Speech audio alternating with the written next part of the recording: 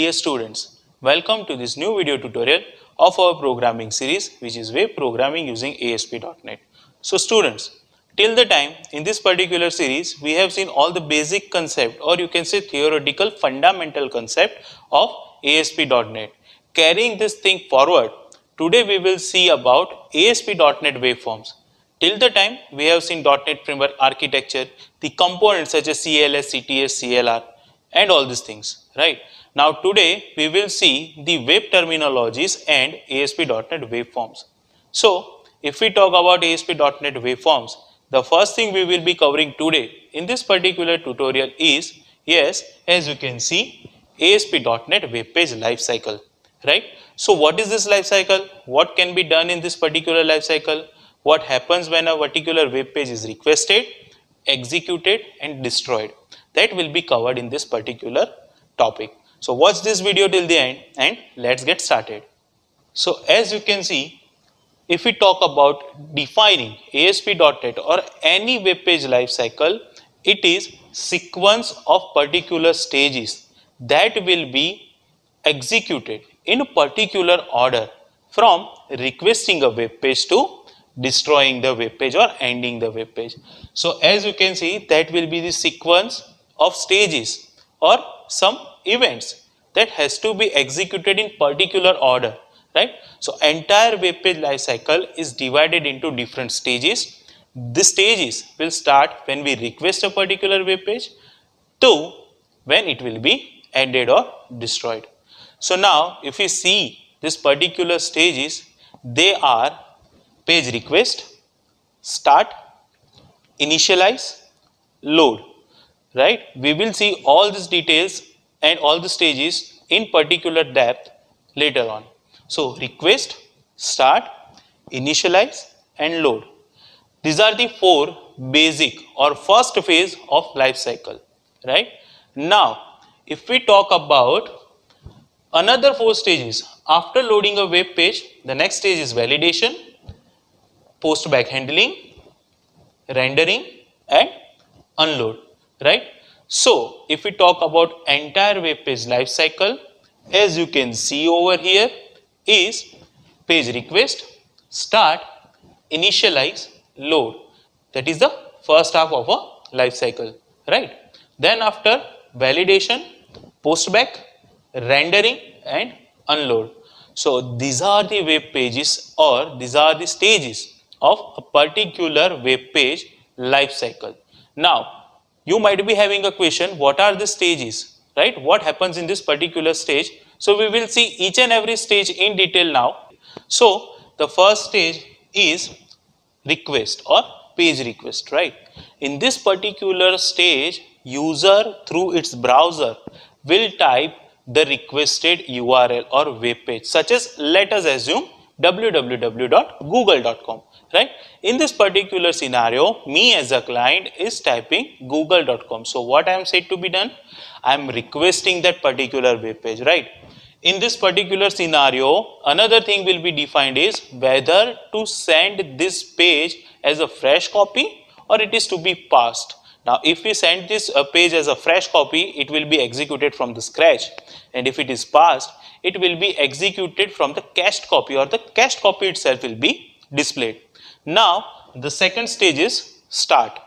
At this stage, actual life cycle begins, because request is not particularly considered in the life cycle. So the actual life cycle begins at this stage, and it will be determined that if that is to be responded or requested, right? If page is requested, then what is to be given as a response, or we as a server has to request something. So request and response properties are set. So these are the two basic stages of web page lifecycle, which is page request and start. Now the third thing or the third stage is initialization or init or page initialization, right? So in the page initialization, server actually starts sending the page to the client, right? All the controls properties, unique IDs, everything is set as written over here, right? So in initialization, server has checked that this particular web page which user has requested or I has requested, in our example it is google.com. So the server of Google will determine that if the page is existed or not, and if existed, then it will start sending me the page. The fourth stage, as you can see, is load. So in this particular stage, the page will be loaded completely into client browser, right? So now in this particular stage, what will happen once the page is loaded into browser? What is the next step? Yes, the next step is to apply the formatting, the CSS and the scripting. You might have heard the name JavaScript or any other scripting as well as CSS. So page is loaded completely into the browser. CSS or any other formatting and scripting are applied and executed. So over here, your half of the web page life cycle is done, where page was requested, the process has started, server starts sending the page, so page initialization, and page has completely arrived at the browser. Let us assume we want to sign up for a particular website, right? Gmail.com or Facebook.com or any other website. So we have requested that page, server has sent the page. Now we will have a blank form. Now the fifth stage is validation. Now what is validation? That will be covered is a particular separate session in validation controls. But as of now, in the shortest term, I will tell you, validation is a process where we will check if user has entered proper or valid data or not, right? If user is entering garbage data or user is leaving the fields empty, right? For example, in phone number we are typing ABCD, so that is not a valid data. So this all type of validations will be covered in this particular stage, and we will ensure that page has valid data. Now there is a difference between correct data and valid data, right? If we talk about phone number 9898989898, so that is a 10-digit phone number, that is a valid as per our standards, but is it correct? That cannot be done in ASP.NET as of now. That will not be checked over here in validation stage. What will be checked is user has entered valid data. That can be done with the help of validation controls, right? The next step is postback handling or event handling of a postback. In this stage, as we have already stated over here, is the code or the page will be sent back to the server for execution. Why? Because the name itself of the technology says ASP.NET, Active Server Pages. So every code or actual code of ASP.NET will be sent to server only. Code execution will be done on the server. So the data that user has filled up, which is a valid data because we have done it in a validation stage, that will be sent back to the server for executions, right? All the session of user, all the data related user will be saved and mapped accordingly. Now what happens after sending data for processing? Yes, to be obvious, the code and data has to be executed on the server. So that is the task of our another particular stage, rendering. Rendering is nothing but executing the code, right? And what happens after executing the code? The reply has sent back to the client. So rendering includes execution of code and sending the acknowledgements or answers, or you can say output, back to the client. And the last stage, which is unload. Now we do not need to go in the depth of this particular stage because the name itself suggests unload.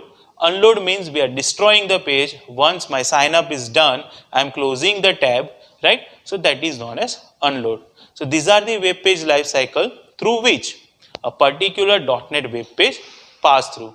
Again, we will be repeating the stages because it is very important concept from academic point of view as well as from the point of view of learning this technology, right? So page request, start, initialize, load, validation, event handling, rendering and unload. So unload and page request should not be considered as a core life cycle. So your life cycle stage is nothing but silver. That is the short form of web page life cycle. Start, initialize, load, validate, event handling, rendering, silver, right? And before starting we will have page request and after rendering we will have unload. So that is the basic concept of web page lifecycle. I hope you have understood this concept. Now that is the end of the topic, but we are not ending this video as of now. We are not ending this session.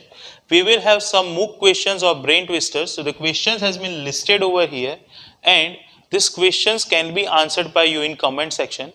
Apart from that, if you are having any query regarding ASP.NET, you can write us in the comment section as well, where we will try to give the answer in the best possible way.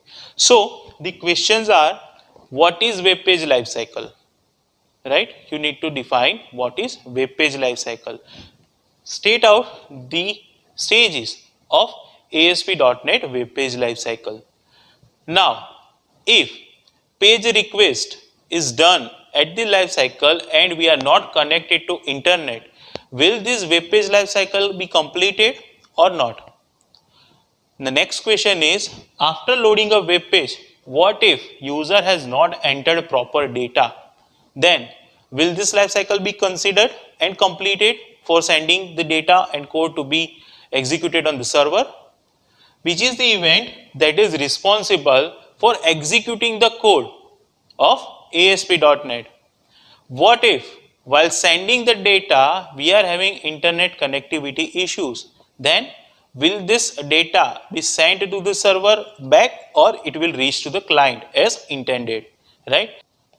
And some events or code can be done on this web page lifecycle. So you need to list me out the events of ASP.NET regarding these stages. You can find this event in our Visual Studio ID when we create the website. So list out that events as well, right? So that is it for our MOOC questions. Already MOOC questions has been listed over here. The same questions are available in the description box as well. Try to give the answers in the comment section, and as I have already told, if you are having some queries, write us in the comment section as well. So that is it for today's session. I hope you like this video. Like this video, share this video, subscribe to my YouTube channel. Thank you for watching.